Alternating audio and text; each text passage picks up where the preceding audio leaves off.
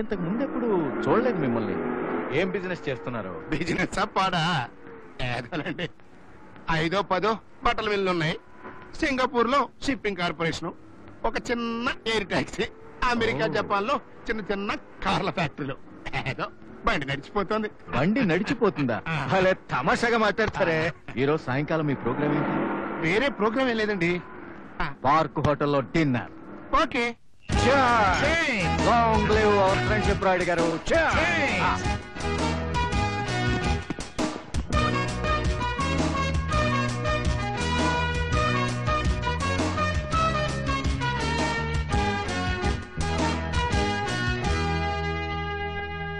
ఏమిటిది?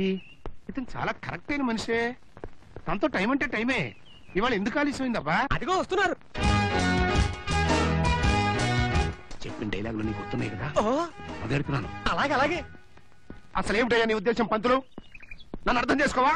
నన్ను గాడిద కిందను కక్కుర్తి వదకుందని చమకడతావా? పాల్వా రాయుడు గారు, ఏమిటి సమస్య? చాలా చిరాగ్గా కనిపిస్తున్నారు. కనిపించక ఏం చేయమంటారు గుప్తా గారు? ఈ పంతులకి ఎన్నిసార్లు చెప్పానండి, ఎన్నిసార్లు చెప్పాను.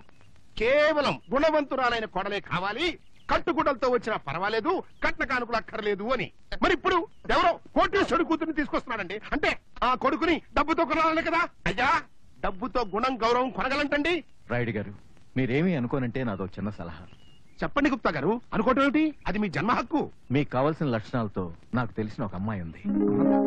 ఎవరండి? ఎవరండి? ఎవరండి గుప్తా గారు? దయచేసి చెప్పండి. చచ్చేదాకా మీ మేలు మర్చిపోను. ఈ అభాగ్యుడి కూతురు. మీ అమ్మాయా?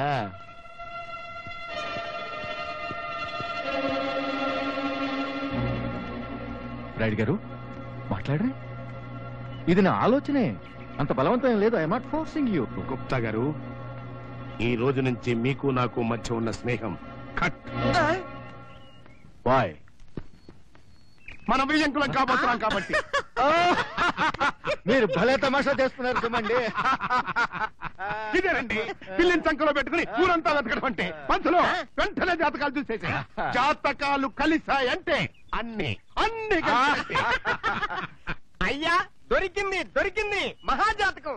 మహాప్రభు, ఇలాంటి అపూర్వ జాతకాలు శ్రీరాముడికి సీతమ్మ వారికి కలిశాయి, నాకు మా ఆవిడకు కలిశాయి. ఇప్పుడు ప్రశాంత్ బాబుకి దివ్యమ్మకి కలిశాయి.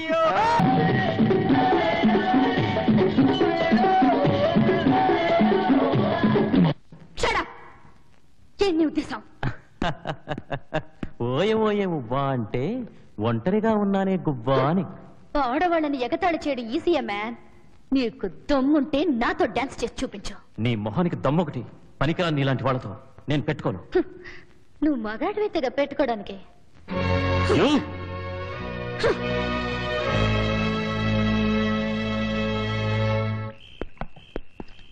Good evening sir. రండి కూర్చోండి, అయ్యగారు ఇప్పుడే వచ్చేస్తారు. అట్టగా నాన్న, నన్ను ఇక్కడికి ఎందుకు తీసుకొచ్చావు? స్విమ్మింగ్ పూల్ లో ఈత నేర్చుకుందామని. మాడు పగల కొడతా, ఓవర్ యాక్టింగ్ చేయబోక. నేను నానా పిల్లి మొక్కలు వేసి సంబంధం సెటప్ చేశాను. నువ్వు నాశనం చేయడానికి వీలేదు. రా. అది కాదు నాన్న, అమ్మాయిని చూడనైనా చూడకుండా పెళ్లి ఎలా చేసుకోమంటారు? నీ ఫాదర్ ని నేను అలాగే చేసుకున్నాను. నువ్వు సన్నివి, నువ్వు కూడా అలాగే చేసుకుంటున్నావు. నేను చేసుకోను.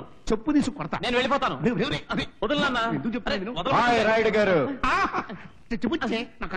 ఏమి తండ్రి కొడుకుల అనుబంధం? ఏమీ లేదండి, ఈ వాతావరణం చూసేటప్పటికి మా అబ్బాయిని ఎందుకో ముద్దు పెట్టుకోవాలనిపించింది, పెట్టుకున్నాను. మా అమ్మాయి దివ్య. నువ్వా? డాడీ, నా పెళ్లి ఇతనితో చేయాలనుకుంటున్నారా? ఈ బేవర్స్తోనా? ఇతనికి మన నాన్సీని ఇచ్చి పెళ్లి చేయడానికి కూడా నేను ఒప్పుకోను. నేను ఆ కుక్క పిల్లని పెళ్లి చేసుకోవడానికి సిద్ధమే, కానీ నిన్ను మాత్రం చస్తే చేసుకోను. నాన్న, ఇలాంటి కురివిదేంతో నాకు పెళ్లి చేయాలని చూస్తున్నారా మీరు?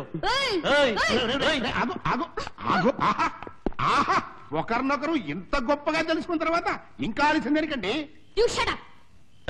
మా నాన్నగారిని షటప్ అన్నావంటే జాగ్రత్త. దివ్య, ఏమిటమ్మా నువ్వు చేస్తున్న పని? షటప్ అంటా నానమ్మా, నీకేం తెలీదు. ఈ కుర్రాడు 1వ నెంబర్ బద్మాష్ లుచ్చా. నువ్వు మహా పంచదార గుడికే కదా.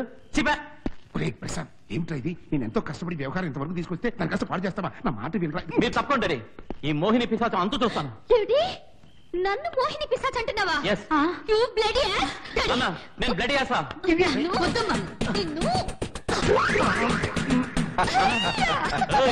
మా నాన్నగారిని ఇంత పని చేస్తావా? ఇప్పుడు చూడు. రాయుడు గారు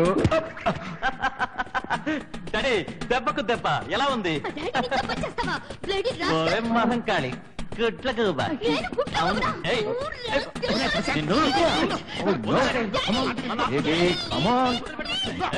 దివ్య నా సంగతి నీకు తెలీదు. నాతో పెట్టదు.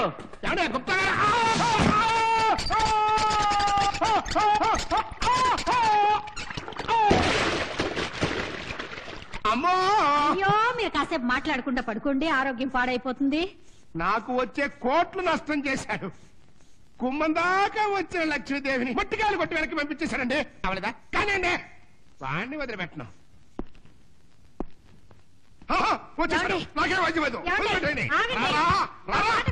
నమ్మక ద్రోహి. నిన్ను వదిలిపెట్టను. నిన్ను వదిలిపెట్టను. వీడిని చంపేస్తాను. ఊరుకోండి. నన్ను చంపాల్సిన అవసరం లేదు నాన్న. ఉందిరా ఉంది. అనవసరంగా మిమ్మల్ని గుర్తిస్తారు. కాకపోతే మీ సంతోషం కోసం నేను ఆత్మహత్య చేసుకుంటాను.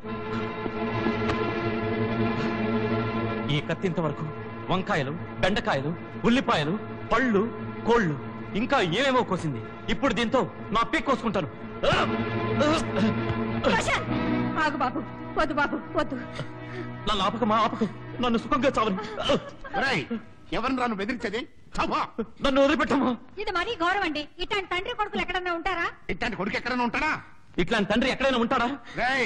ఆ పిల్లని నీకు ఇచ్చి పెళ్లి చేసి తీరుతాను. ఈ జన్మలో జరగదు. ఆ పిశాచిని నేను పెళ్లి చేసుకోను. నువ్వు చేసుకోకపోతే నీ బాబు చేసుకుంటారు. శుభం. అయితే మీరే చేసుకోండి. అట్లాగే. లక్ ఈ కాలం పిల్లల తల్లిదండ్రులు చెప్పినట్టు తలలోపే రకం కాదు. నేనేమో మా అమ్మాయిని బలవంత పెట్టలేను. Look I can't force Divya. Yeah I can force దివ్య.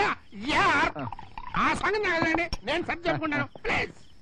రాయుడు గారు, మా అమ్మాయి కాలేజీ ఫ్రెండ్స్ తో పిక్నిక్ వెళ్ళింది. తిరిగి వచ్చాక నెమ్మదిగా మాట్లాడొచ్చు. రిలాక్స్ యార్. వాట్ రిలాక్స్ యార్? One peg with soda. No full.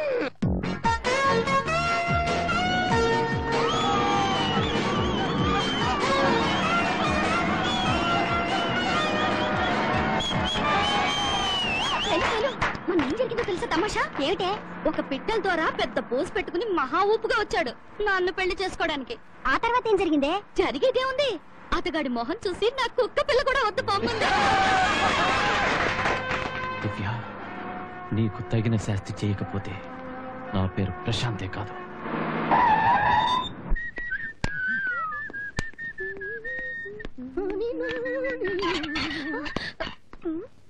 సిగ్గులేదు నీకు? మళ్ళాగా అన్ని ఉన్న వాళ్ళకి ఎందుకమ్మ సిగ్గు?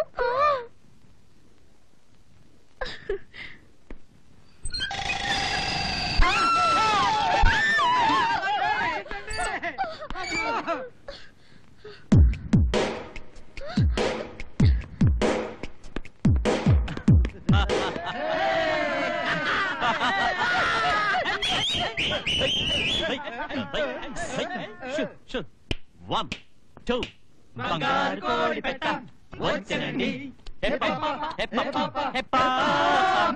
బంగారు కోడి పెట్ట వచ్చనండి. ఇక జన్మల తోకాడించు దివ్య నీ దగ్గర. ఎప్పుడు బాత్రూమ్కి వెళ్ళినా నువ్వు గుర్తొస్తావు గురు. ప్రెషర్ నీ రూమ్ నెంబర్ 9 వచ్చింది. నువ్వు వెళ్ళి పడుకో.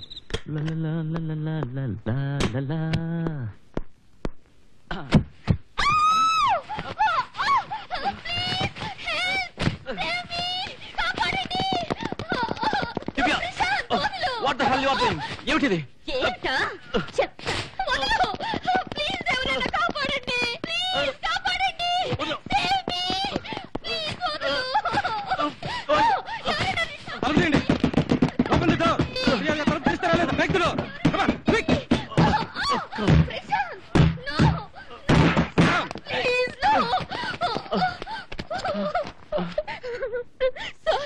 ఇతను బలవంతంగా నా రూమ్ లోకి వచ్చి నన్ను మానభంగం చేయడానికి ప్రయత్నించాడు. సమయానికి మీరు కానీ రాకపోతే నా జీవితం నాశనం అయి ఉండేది. అబద్ధం సార్, నేనేం చేయలేదు. అసలు ఆ అమ్మాయిని అడగండి సార్, నా రూమ్ లోకి ఎందుకు వచ్చిందో. ఇది దివ్య గది. This is room number 6. కావాలంటే నీ కళ్ళతో ఏంట్రా ఇది? నో సార్, ఈ అమ్మాయి నన్ను అల్లరి పెట్టడానికి చేసిన పని సార్. నాకేం తెలీదు, నన్ను నమ్మండి సార్.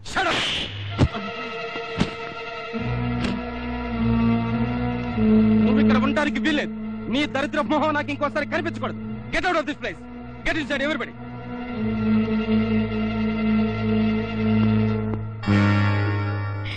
6 to 9, 9 to 6.